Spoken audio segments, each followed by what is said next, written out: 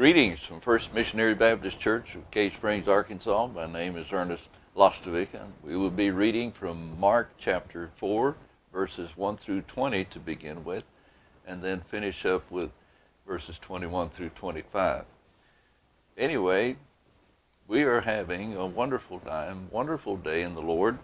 It's a beautiful day to take it in. And may God bless the reading of the Word today, because it's our conversation, it's our fellowship with God Himself. That's important to remember. So as we read Mark 4 today, our focus will be on the importance of hearing God's Word, as Jesus said, with ears of understanding. We have to hear seeking what He has for us. We can't just hear it and evaluate it and superfluously just let it go. We have to try to understand what He's saying to us. So that's the important part of it. And as we read, we will have hear a story that Jesus told another multitude.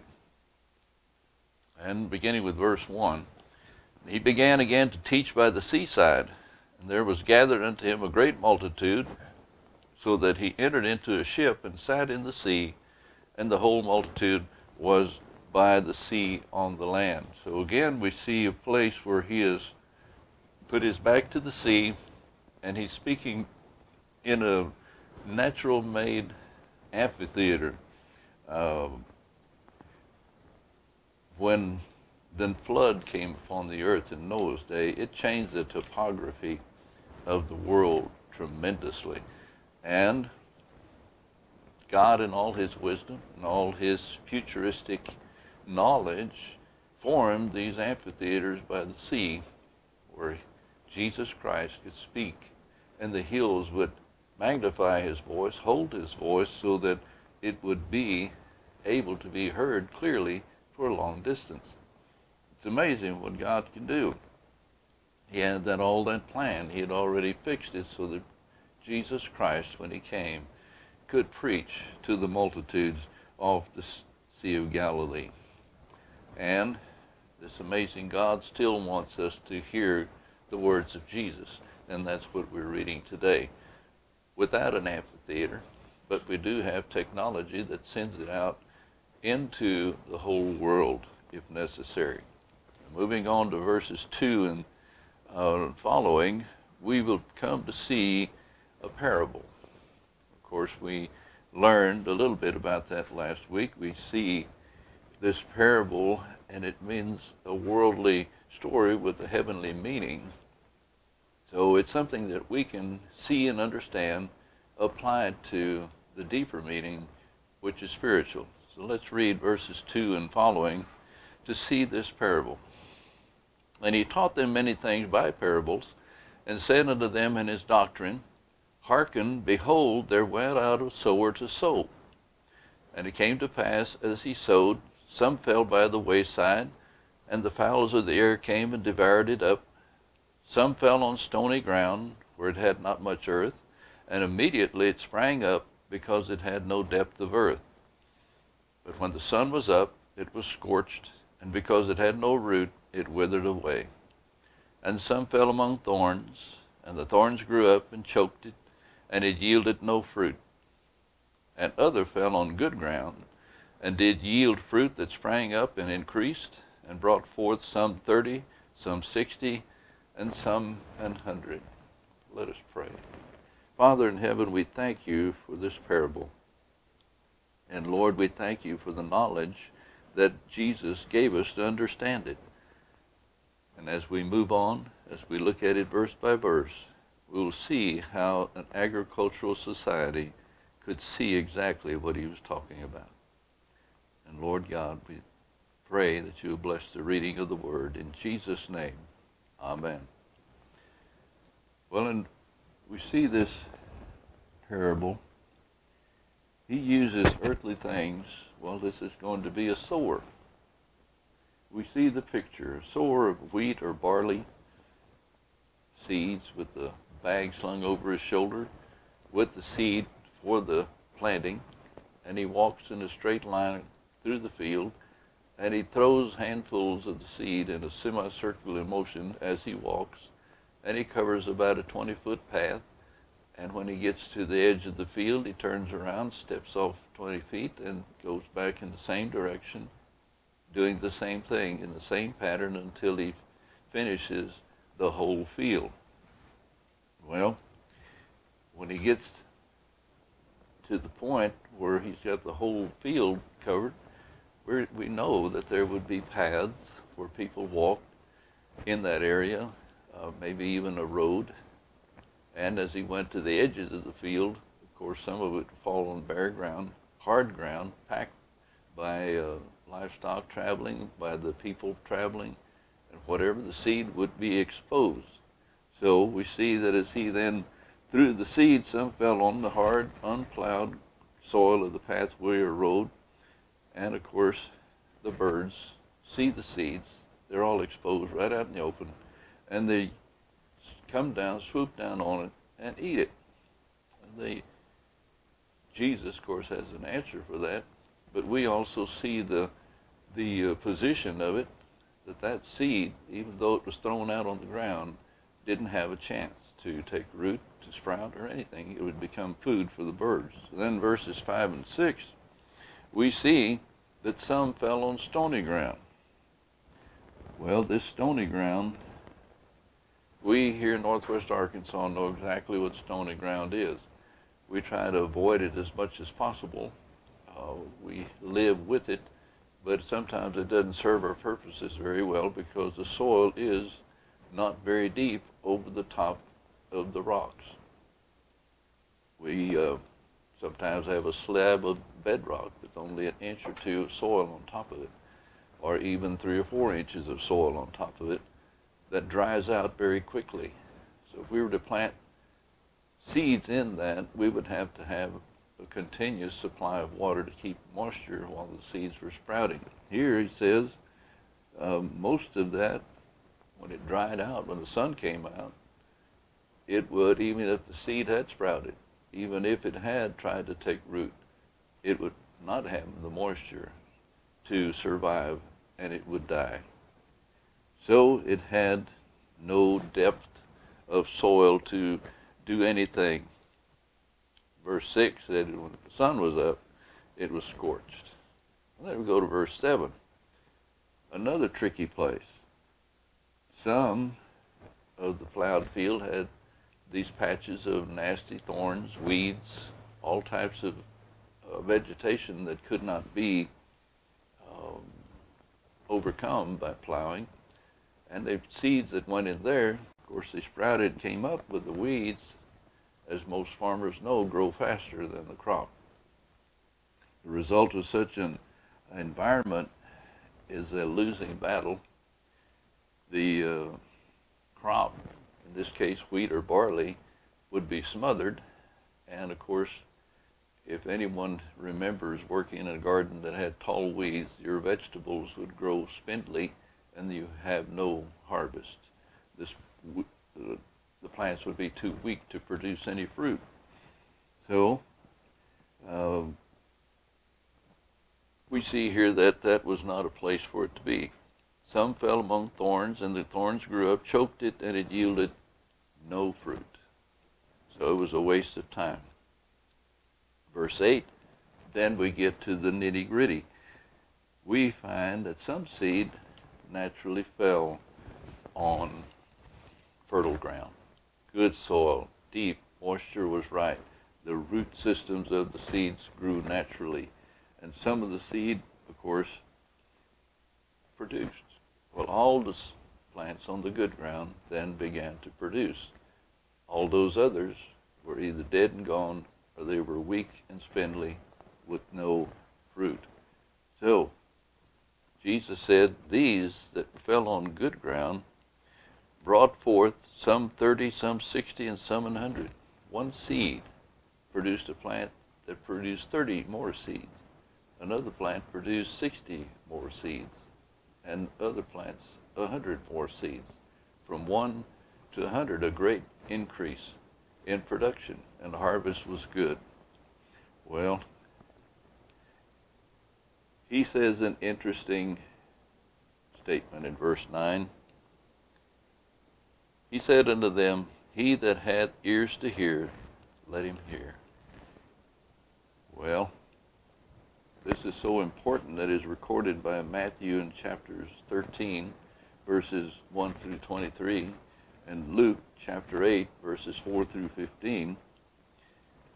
Jesus gets the crowd's attention with this parable, this story, and he has ours now. What did he mean by this? What was the heavenly meaning? Why did he go to so much trouble to declare something that all the farmers already knew, yet they were asking why and what? Well, verse 10 tells us that some of them had questions.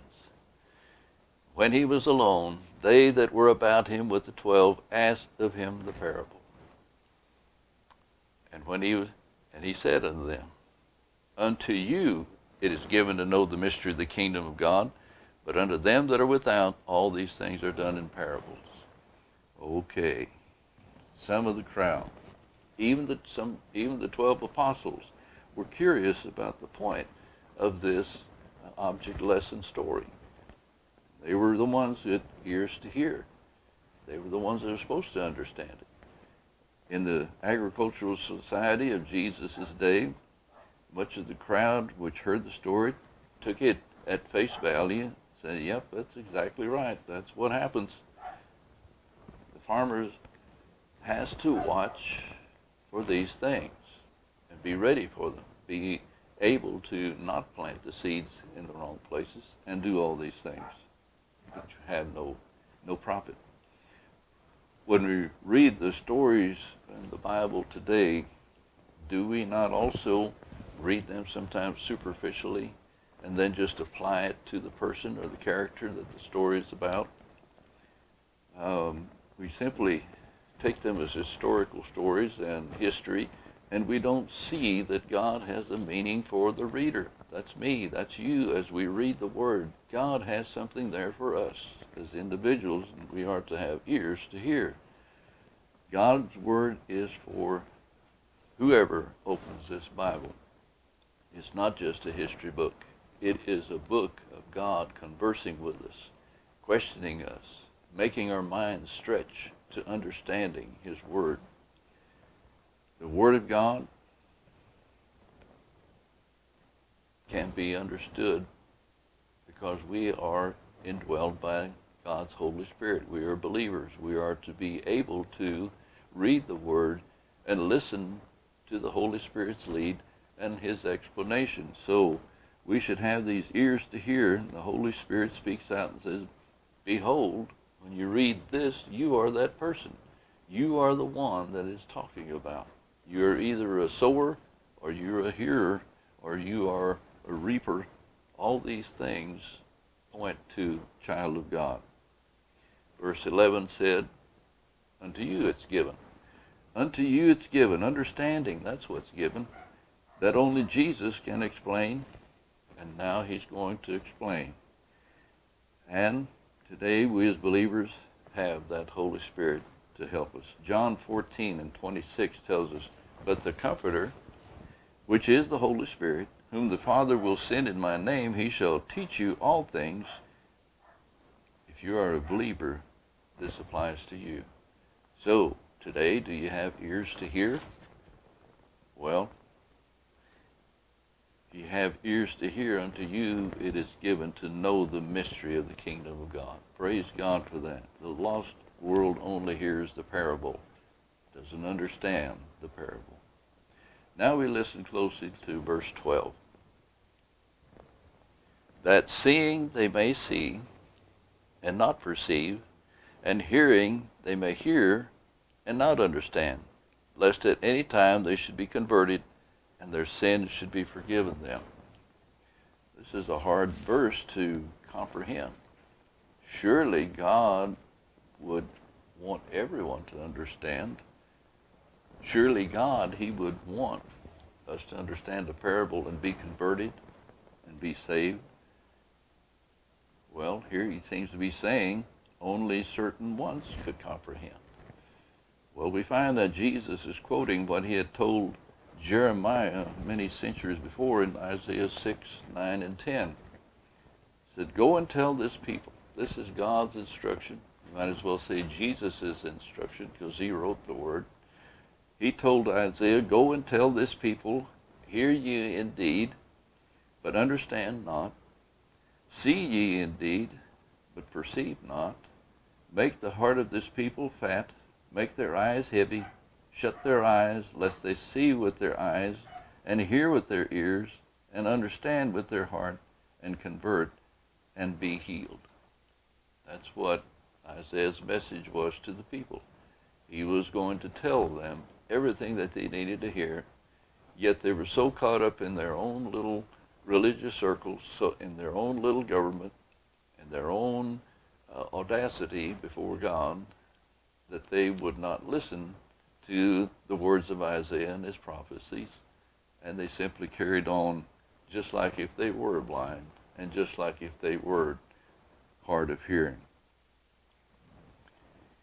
Perhaps we have here a glimpse of the fact that many people believe only what they want to believe, and only will believe what they see, and only believe in their own strength and what they can do.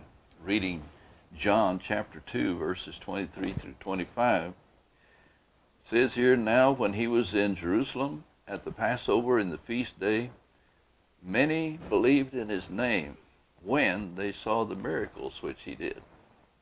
But Jesus did not commit himself unto them, because he knew all men, and needed not that any should testify of man, for he knew what was in man.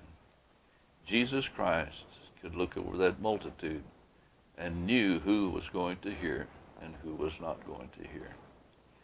Well, without a permanent heart, without a repentant heart, we are still blind and deaf to the Word.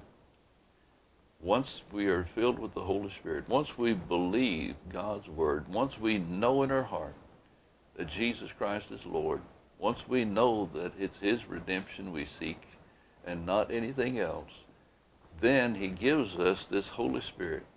Once we believe, the Scripture says we're filled and indwelt with that Holy Spirit of promise. So, that Spirit of promise, the Holy Spirit, also gives us all wisdom to understand God's Word. So if we are believers, we have that ability then to have ears to hear. Look at verse 13. And he said to them, know ye not this parable? And how then will ye know all parables? He's asking these disciples and the apostles, they're needing an explanation. And Jesus gladly gives it to those who have these ears to hear. They are concerned. They want to know what he's talking about. The crowds, the multitude, says we know all about farming, and he told the truth, but that's as far as it went in their eyes. So here, how embarrassing for his own disciples when he asked, don't you understand this parable? If you don't understand this one, how are you going to understand all the other ones? He said, we are to apply it. Well, I'm applying it to myself, applying it to me and you. How are we to understand?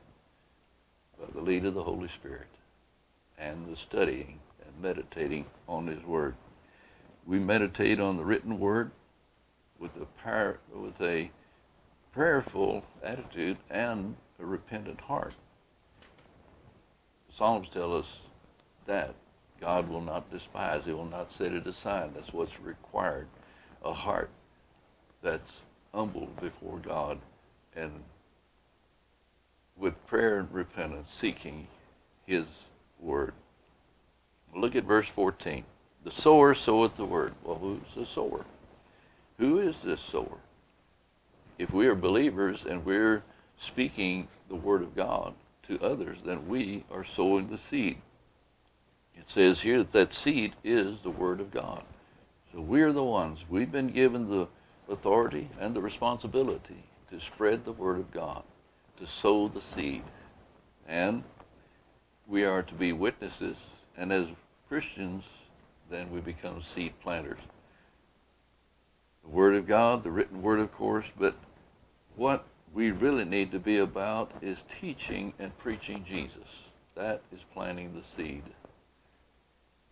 Because a lot of people still don't have ears to hear, they see us, they evaluate us, and our actions or character should be of Jesus. Then they begin to see Jesus in us. Then they begin to listen. And then God gives them the ears to hear. Going on to verse 15. These are they by the wayside where the word is sown, but when they have heard, Satan cometh immediately and taketh away the word that was sown in their hearts. Some of the word falls on hard, calloused hearts. And the devil snatches the words away because they are laying on top. They're laying on top where they're not sprouting into the heart. The word cannot sink into the hardened heart. It just lays there and Satan sweeps it away. Hebrews 4:7 says, today, if you will hear his voice, harden not your hearts. With those ready ears to hear, then the seed has more chance of being able to grow and sprout in the heart of the believer. Verses 16 and 17. And these are they likewise which are sown on stony ground, who, when they have heard the word, immediately receive it with gladness. Here we see the stony ground, those who hear the word and receive it gladly, but their faith is shallow. And because the faith is superficial, it dries up and shrivels away with no nourishment. Baby Christians who dry up and down the vine when the going gets tough. When they're not continually fed the milk of the word, they lose the roots and shrivel up, dry away. Verses 18 and 19. These are they which sown among thorns, such as hear the word. It's perhaps the saddest of the three examples, because we send out babes in Christ into the world, into the choking aspects of society. John 16:33 says it plainly. In the world ye shall have tribulation.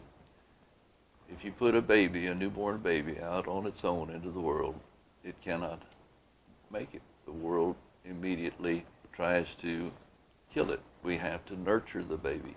Well, the babes in Christ need that nurturing also. They need a faith that's going to be rooted into a deeper faith through our association, through our care, through our prayers, through our examples, all these things. They're going to suffer tribulation, but also the slings and arrows of Satan. And, of course, it's always thrown at a child of God. So many young people who have accepted Christ are then forced into society, perhaps the workplace. As beginners, they have to work the night shift. That takes them out of any social Christian work at night in the churches. They have to work on weekends to keep their jobs, especially Sundays. They begin to stay out of church because it's either the job or Christ, and their faith being small, they choose the job. Slowly but surely, that young person can be separated from their faith in Christ. Verse 17 also tells us, when affliction or persecution arises for the word's sake, immediately they are offended. Well, 19 says, the cares of this world and the deceitfulness of riches. How many times have we heard, I have to go to work so that I can have this, so I can have that, so I can do this and do that. But the riches then cloud their associations with the Lord Jesus Christ and their dependency on him. They begin to depend on the job and on the money. And the lusts of other things enter in, choke the word, and it becomes unfruitful. So they become that young plant that's shaded out by the weeds, that young plant that's starved out by the weeds' need of the nutrition that was there for the young plant. Starved out, spindling, cannot bloom, cannot bear fruit. And of course, that's our job as children of God, is to bear fruit. If a person is like this in Christ, immature, they soon backslide into the world and then become fruitless. Jesus here gets right to the point. It is usually money, the deceitfulness of riches. Look at verse 20. And these are they which are sown on good ground. That's our example. That's the one we want to exploit as much as possible, to look into the good ground of deep faith and good nourishment and good nurturing by the Word of God. They hear the Word and receive it, bring forth fruit, some 30-fold, some 60, and some 100. They're open to the Word. It becomes hid in their rich and fertile hearts, and the Word grows and matures into a faith which is immovable, something to stand on, a great foundation and a base. And they begin to flourish and bear much fruit, and possibly at different amounts, but all providing some. Remember the fruit of the Spirit, which is talked about in Galatians chapter 5, verses 22 and 23. It says the fruit of the Spirit is love, joy, peace, all these things, long-suffering, gentleness, goodness, faith, meekness, and temperance, and goodness. All these are the fruit of the Spirit, and that fruit of the Spirit then, with such a character that you exhibit the love of Christ, flows out into others, and then the others then become the fruit that we are to be bringing into the kingdom. With a witness like that, others cannot help but come to Jesus also. Then we see in verses 21 through 25 another parable. Verse 21, and he said unto them, is a candle brought to be put under a bushel or under a bed, and not to be set on a candlestick? For there is nothing hid which shall not be manifested, neither was anything kept secret, but that it should come abroad. If any man have ears to hear, let him hear. What is this parable? The light of the Word is not to be hidden or dimmed. Who is the light of the Word? Jesus Christ. Jesus is the light of the world. We as believers are to put Jesus in a prominent place in our lives. Place in our lives, like Matthew 5 and 16 tells us simply, let your light so shine before men that they may see your good works and glorify your Father which is in heaven. A simple statement, but it's all the truth. You don't hide your salvation. You don't sit on it. You let it glow through you. And that's what Jesus is telling here. Don't hide your salvation. Show it gladly. Jesus is to be manifested in his own witnesses. He gives us that responsibility. It is so secret what God can do. What God has done for you, don't keep it a secret. Tell it to the nations. Tell it to everyone you meet. Jesus saves. He saved me, and I want everyone to know it. And I want everyone else to be saved, because Jesus Christ is the only way. That is what he's talking about here. Don't sit on your salvation and gloat on it and say, I'm saved and satisfied. You will show no fruit. Shame on us. Verses 23 and 24. If we have ears for Christ, we are to use those ears. Listen to what you hear. Verse 24, and he said to them, take heed what you hear. With what measure you meet, it shall be measured unto you, and unto you that hear shall more be given. Well, listen to what you hear. Use and broadcast. It's like the sower broadcasting the seed. Broadcast what you hear with wisdom and discretion. And the more we are faithful with, the more we are faithful with what God has given us, the more truths God will give. When we know the truth of the Lord Jesus Christ and His Word, we are to tell it. And all that we understand, we can tell. And when we can do that, then He gives us more, and He gives us more. As we study and read the Word and pray and ask, the more and more He gives us. Verse 25, I believe here we see the giving of truths. More understanding of God's Word. The more we know of Jesus, the more we give out. And then the more we are given to pass on. The more we learn, the more we give. If we don't grow in the truth, if we stagnate, then we're apt to lose even what we had. This is a sad statement there, isn't it? For he that hath, to him shall be given, and he that hath not, from him shall be taken even that which he hath. If we sit on such a glorious salvation and don't use it to spread the word unto the masses, then we become stagnant, bitter. We become useless to God. I can't explain it all, but what I do know, I pass it on. 2 Timothy 2:15 gives us the key for this. It says, study to show yourself approved of God, a workman not ashamed, that needeth not to be ashamed, rightly dividing the word of truth. Always it comes back to the truth of the word. We are to share it and not be ashamed of it. And then we have to understand it. We have to hear what the Holy Spirit has led us into, and then rightly divide it, discern what is necessary at the time, and then pass it on, giving it out. So in conclusion, Jesus taught we should listen to His Word. Listen to His Word with ears of understanding. Pray for understanding.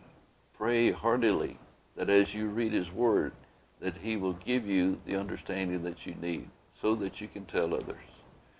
When we speak, we must realize that everyone will not hear. But we can't use that as an excuse.